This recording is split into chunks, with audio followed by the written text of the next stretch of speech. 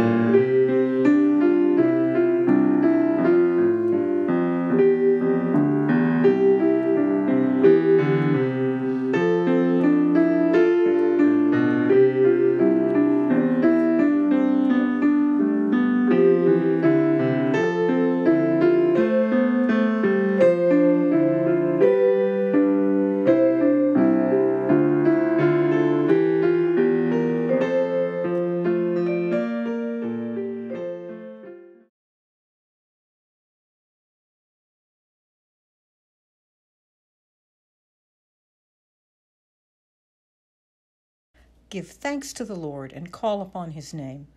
Make known his deeds among the peoples. Our opening hymn this morning is, Now Thank We All Our God.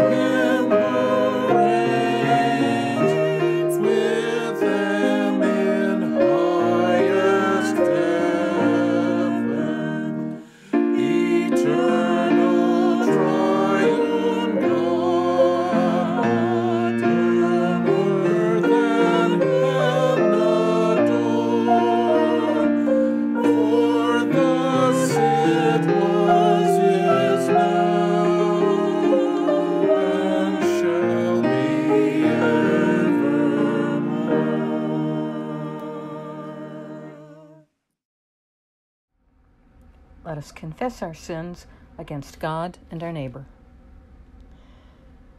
Most merciful God, we confess that we have sinned against you in thought, word, and deed, by what we have done and by what we have left undone. We have not loved you with our whole heart. We have not loved our neighbors as ourselves. We are truly sorry, and we humbly repent. For the sake of your Son, Jesus Christ, have mercy on us and forgive us, that we may delight in your will and walk in your ways, to the glory of your name. Amen. Wali. Almighty God, have mercy on you, forgive you all your sins through the grace of our Lord Jesus Christ, strengthen you in all goodness, and by the power of the Holy Spirit, keep you in eternal life. Amen. Lord, open our lips, and our mouth shall proclaim your praise. Glory to the Father, and to the Son, and to the Holy Spirit, as it was in the beginning, is now, and will be forever. Amen. Wali. O come, let us sing unto the Lord. Let us heartily rejoice in the strength of our salvation. Let us come before his presence with thanksgiving, and show ourselves glad in him with songs. For the Lord is a great God, and a great King above all gods. In his hand are the corners of the earth, and the strength of the hills is his also. The sea is his, and he made it, and his hands prepared the dry land. Oh, come, let us worship and fall down, and kneel before the Lord our Maker. For he is the Lord our God, and we are the people of his pasture, and the sheep of his hand. Today, if ye will hear his voice, harden not your hearts, as in the provocation, and as in the day of temptation in the wilderness, when your fathers tempted me, proved me, and saw my works. 40 years long was I grieved with this generation, and said, it is a people that do err in their hearts, for they have not known my ways.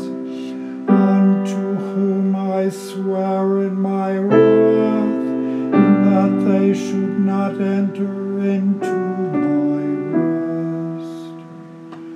Glory to the Father, and to the Son, and to the Holy Spirit, as it was in the beginning, is now, and will be forever. Amen.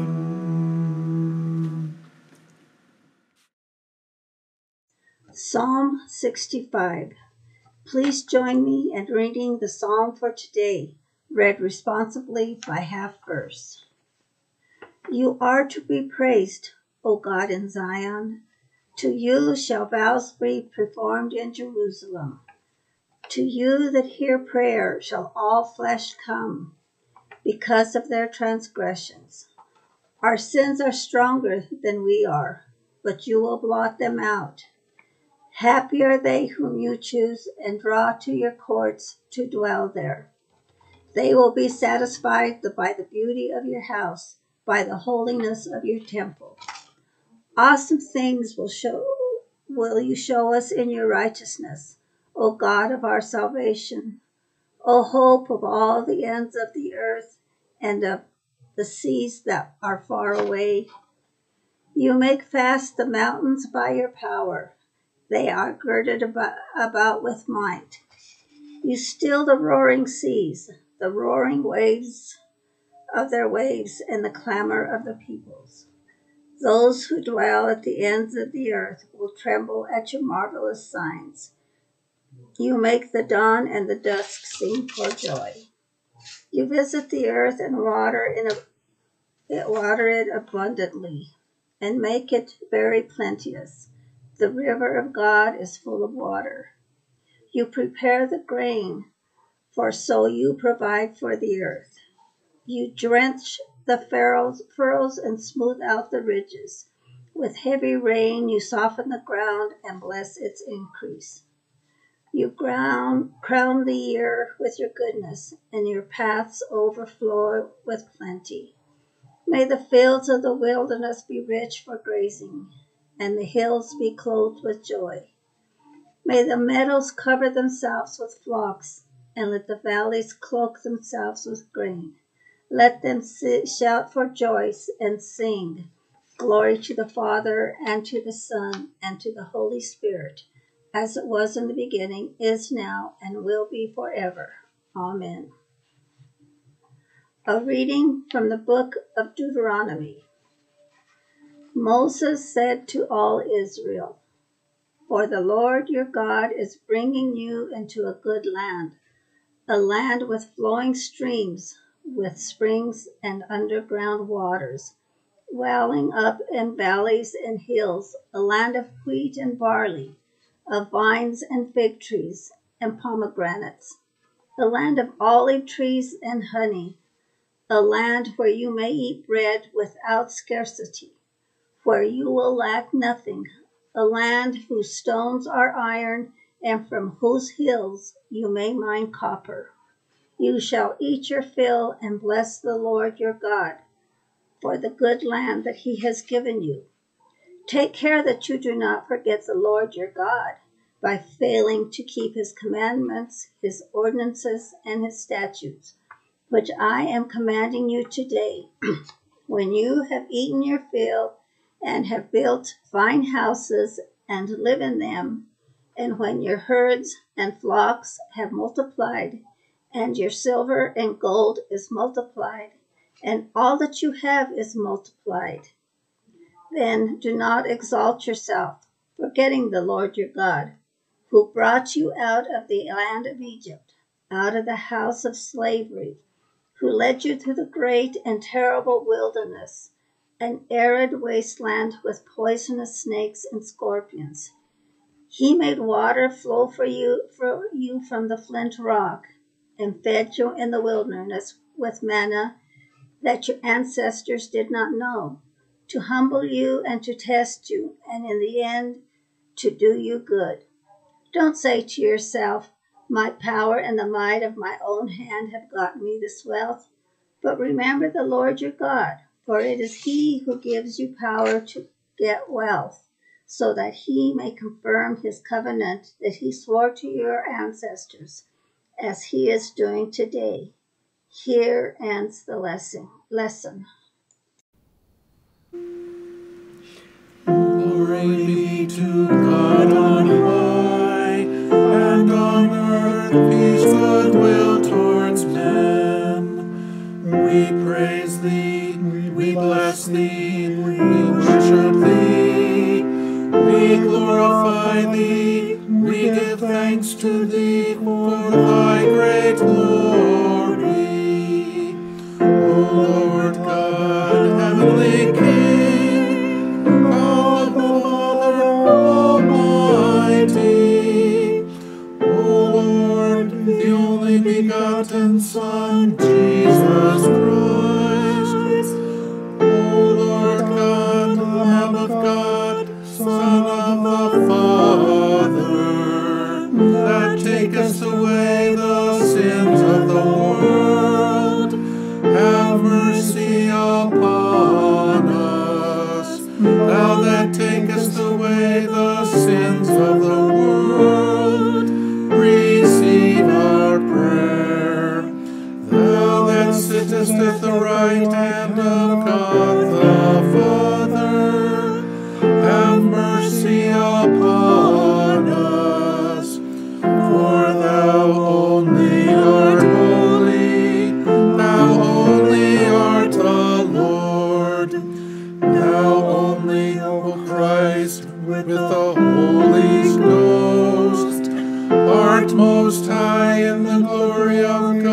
the Father. Amen.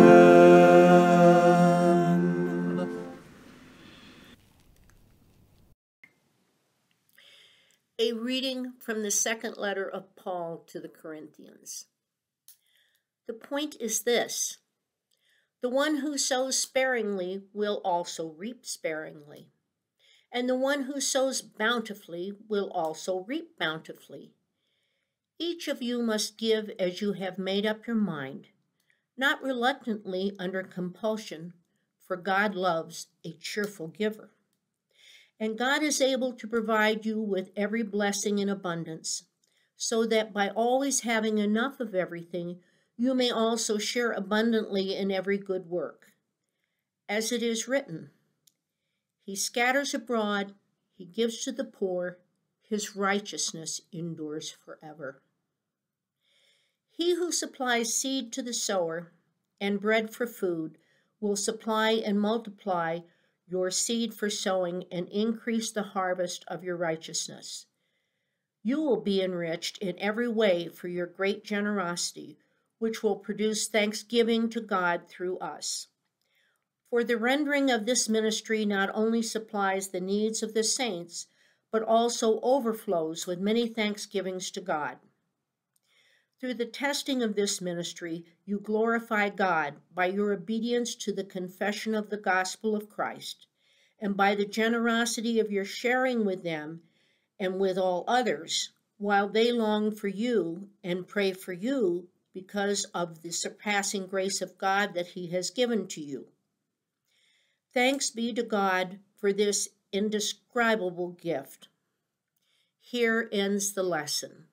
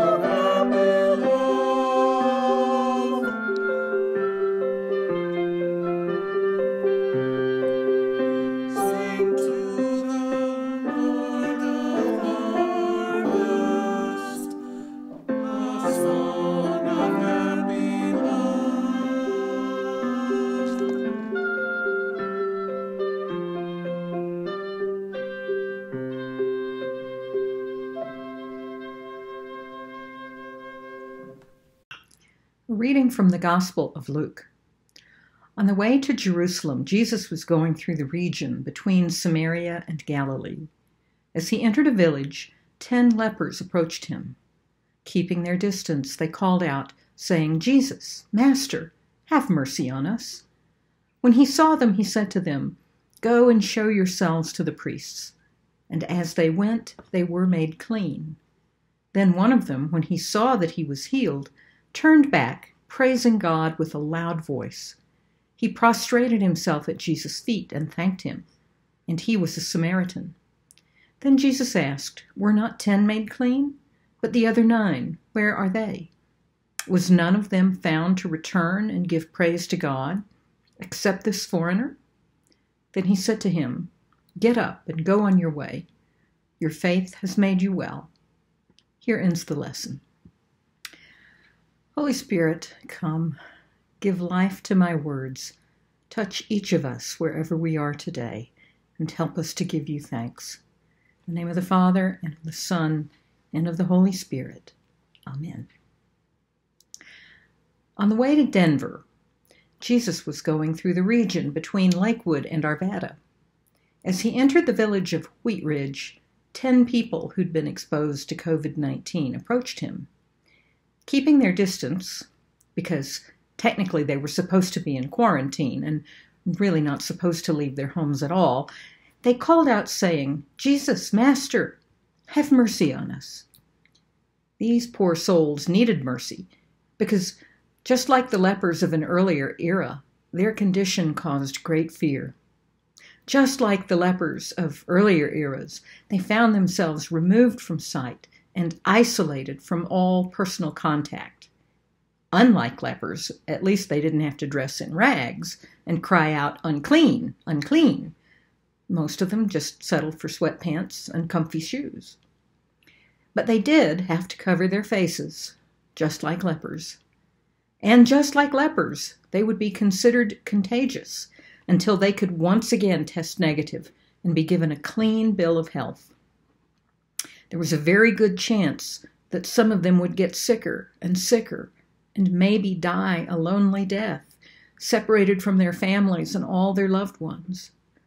Others would never exhibit a single symptom. But they couldn't work.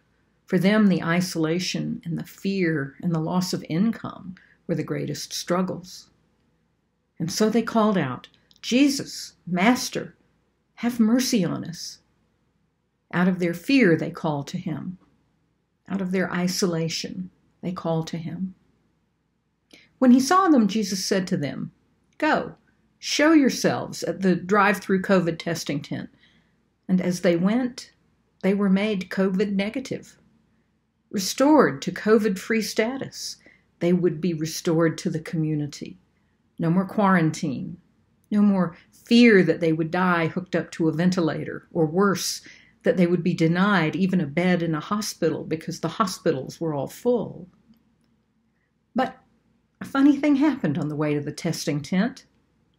One of them realized his sense of smell had been restored. His cough and his fever seemed to have gone away. And so he turned back and praised God and fell prostrate at Jesus' feet and thanked him. The surprise ending of the story is that the one who turned back was an Episcopalian. He was not only physically ill, he was increasingly isolated in a world where more and more people scoffed at his beliefs and practices. His children had long since stopped attending church with him. Many of his friends and neighbors identified with no religion at all. And many others who did proclaim themselves as Christians practiced a kind of Christianity he could not recognize. They denied science. They preached hate. They embraced racism, tolerated and even perpetuated injustice, made themselves as aggressive and obnoxious as they could, not humble and gentle, the way Christ said we should be. But in the return of this one Episcopalian, we have a story that's not just about physical healing. It's a story about the healing of all those things that keep us separated from each other and exiled from God. All of our pain, all of our fear, all of our anxiety is healed in the presence of Christ. Out of our pain, out of our isolation, out of our despair, we cry out, Lord, have mercy on us. In the presence of Christ, in the nearness of our Lord, we are healed, made whole, restored to our community, and reconciled to God. Our earthly lives are a journey, spent for many of us, mostly in the region between Lakewood and Arvada, between illness and health, between exile and return. We are all traveling along the way. Because of the frailty of our bodies, we will all succumb to illness at some point in our lives. Because of the devices and desires of the human heart, we will all suffer from the fear and distrust that separates us from our neighbors and from God. But rather than remaining within the darkness of despair and continuing to isolate ourselves even after the public health crisis has passed, our Lord bids us draw near, even as he draws near. He awaits our cry for mercy, and he responds by making us whole, by restoring us to life with others, and by reconciling us with God. And he keeps busy scanning the horizon, looking for others whom he has already healed, whether they know it or not. Others who will one day realize that they are already forgiven, that they are already being made whole. They too will return to him and give thanks and praise. Happy Thanksgiving. Today, wherever you are, whether you're alone or with just a few other people, whether you're sitting down to a feast or sitting down to a microwave dinner, may you find the gifts of God graciously provided, and may you live into the fullness of life that God is calling you to, and may you give God thanks and praise. Amen.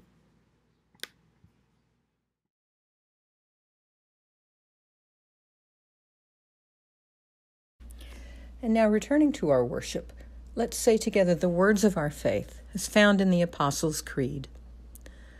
I believe in God, the Father Almighty, creator of heaven and earth. I believe in Jesus Christ, his only Son, our Lord.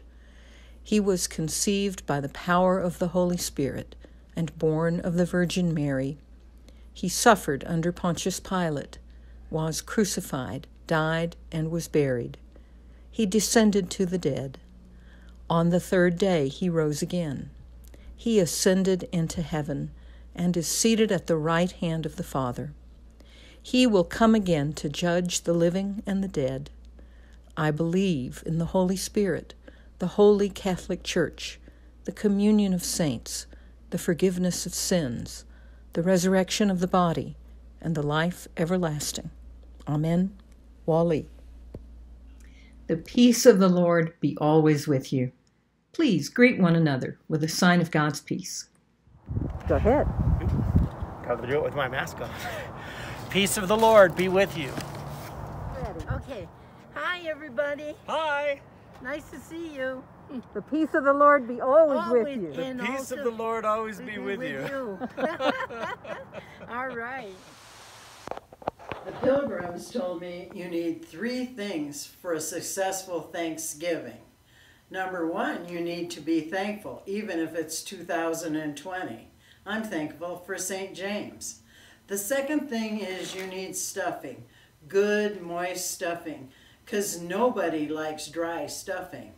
And the third thing is you must marinate everything. Happy Thanksgiving. Peace be with you.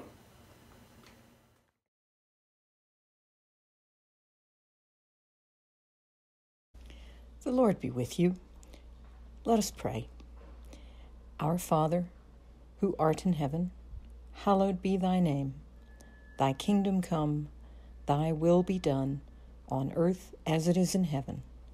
Give us this day our daily bread, and forgive us our trespasses, as we forgive those who trespass against us. And lead us not into temptation, but deliver us from evil. For thine is the kingdom, and the power, and the glory, forever and ever. Amen. Wali. Almighty and gracious Father, we give you thanks for the fruits of the earth in their season, and for the labors of those who harvest them. Make us, we pray, faithful stewards of your great bounty, for the provision of our necessities and the relief of all who are in need, to the glory of your name, through Jesus Christ our Lord, who lives and reigns with you in the Holy Spirit, one God, now and forever. Amen. Wali. Let us give thanks to God our Father for all the gifts so freely bestowed upon us, for the beauty and wonder of your creation in earth and sky and sea. We thank you, Lord, for all that is gracious in the lives of men and women, revealing the image of Christ.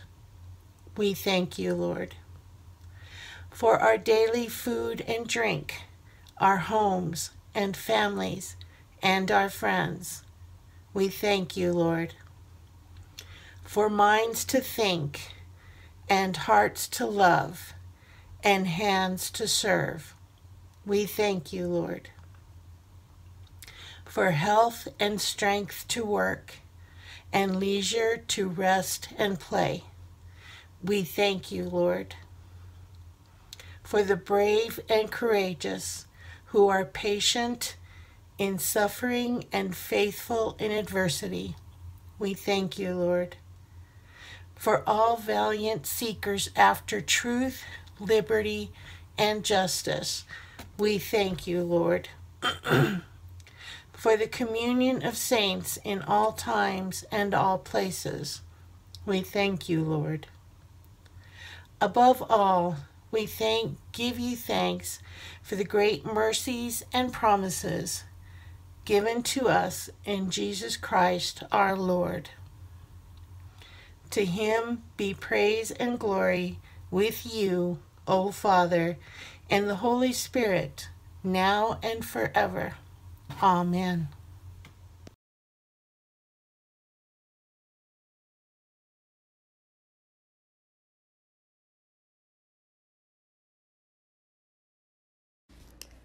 Almighty and eternal God, ruler of all things in heaven and on earth, mercifully accept the prayers of your people and strengthen us to do your will through Jesus Christ our risen Lord.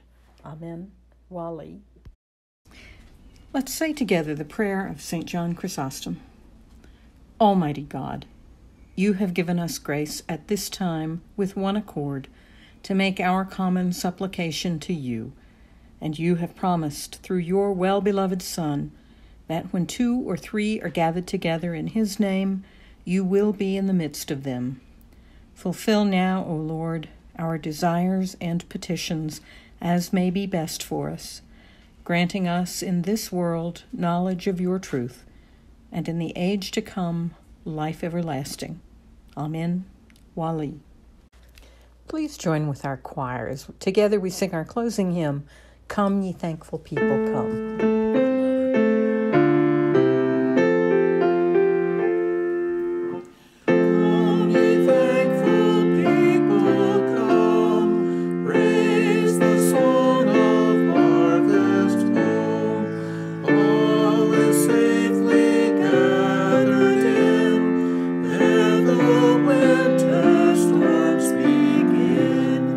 God, our Maker, doth provide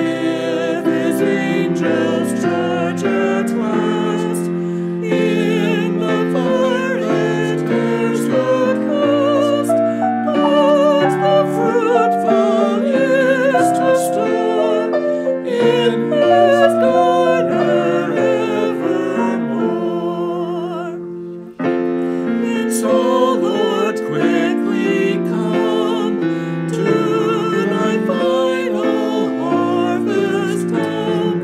Gather thou thy people in, free from sorrow, free from sin. There forever purified, in thy presence to abide.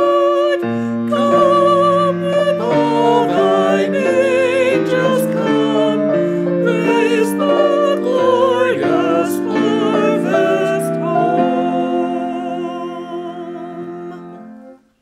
The grace of our Lord Jesus Christ, and the love of God, and the fellowship of the Holy Ghost be with us all evermore. Thanks be to God.